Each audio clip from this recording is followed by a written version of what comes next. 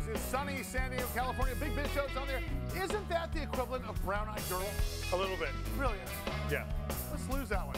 Sully here, Costa there. Hello. And the Day Trader Quattro. That wasn't satisfying, was it? Want to keep it going? Just left me hanging. Can I ask this? Have you do you listen to music differently now? Yes, absolutely. absolutely. Now that you're what was the guy's name in the Mozart movie? Salieri or something? The guy that was jealous of Mozart that killed himself. So now that you're that, great. Do you listen to music differently now? Totally. Yeah. It just whatever. This should be good. Oh. How so? Whatever playlists I have on my phone, plug them into the car and go. Okay. Are you answering the same question? Like, do I listen to it differently? How are you listening to music differently? Whatever playlist I have, I plug it in and go. Well, no, normally it'd be on the radio or via my device. Are you saying with my different ears? I'm just saying, now that you know that there's a resolve. Oh, 100%. Sorry. Show of hands. Does anybody believe that Mike knows what a resolve is? I absolutely know what a resolve is. Thank you. Okay, what's a resolve? It's that thing at the end that just kind of wraps everything up in a nice little bundle. Nailed it. I would pay good money just to see you do karaoke. Hey, great to have you on today. Our good friend John Rood is here. Can we play Fly Like an Eagle for us, please? Because John Rood with Momentus, stock symbol MNTS, is here. You can go to momentus.space. He's the rocket man. He is the rocket man. Oh, here we go. Here we go, John. Hey, John. Are you hearing this? Yes, I am. How you doing? That's Brian Jordan. Not from the Steve Miller. Wow, Mark. Okay. Flying like an eagle here in space. That's the result. Like yes. that? Yeah. John, good to have you along. I have to ask you something because I was speaking to one of your market makers just 2 days ago, and they said, do these guys really launch a rocket in space for another company who's trying to deliver a satellite in space? Is that basically it? Yes, think of us like the UPS of space. We take our satellite, we separate from a rocket, and then we deliver other satellites to space.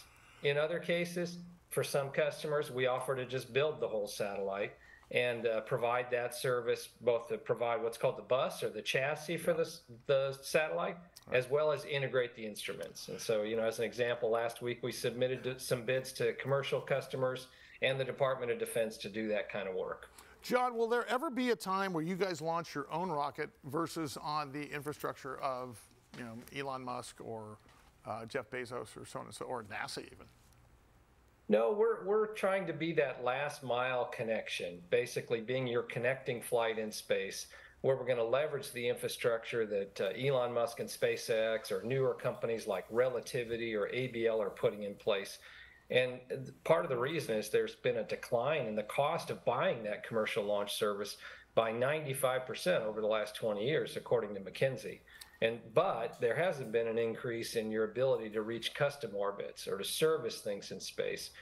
And the number of satellites that are needed to support, growing communication needs, remote sensing, et cetera, has really blossomed as well. Last year, Space Foundation just put out a report in the last week that said commercial satellite manufacturing has grown to $7.9 billion in revenue in 2022, which is nearly double what it was the previous year. And it wasn't even a thing.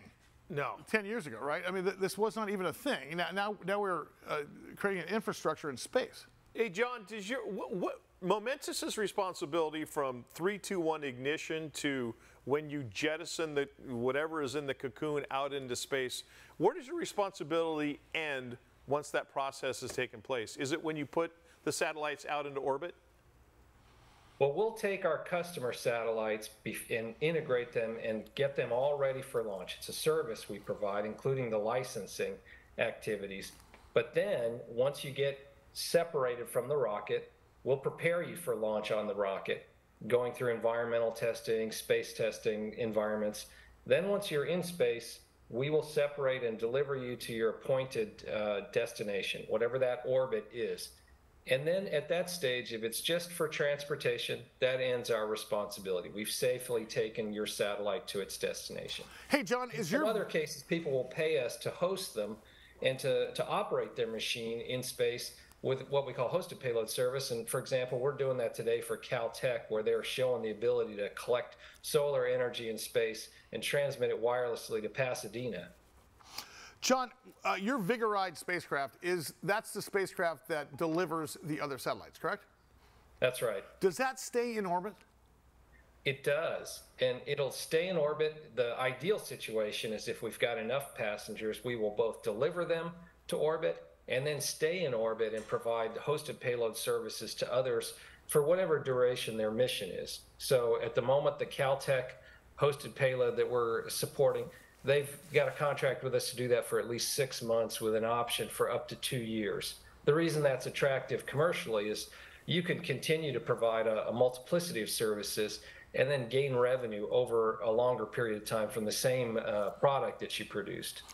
John Rood's our guest. He is the CEO of a company called Momentus. MNTS is their stock symbol. John, when we met you, you had deployed 7 Vigoride spacecraft. What's the number up now? We've deployed 15 satellites from our 3 Vigoride spacecraft in orbit so far. So technically, that's 18 satellites we've put into space. And we did that from the first launch to the third one, all in under a year, which in the space industry is considered very rapid for your first launches. And obviously, we've now come up the learning curve, and we can accelerate that production schedule quite a bit. John, we've only known you for 7 months. I'm not kidding. You put 8 satellites in space in 7 months.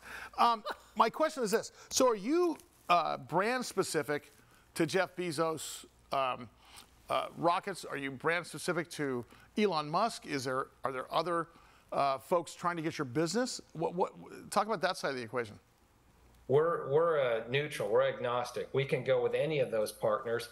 We've got agreements with SpaceX and a couple of other companies called Relativity and Gilmore, but we can fly with Jeff Bezos and Blue Origin.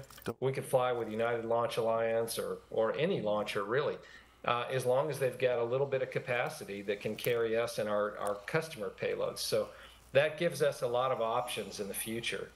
So my question is this: so for the rest of the year, since you've gotten the speed of light for the last 7 months, what's next for you guys? I mean, obviously, trying to get business into the pipeline is one thing, right?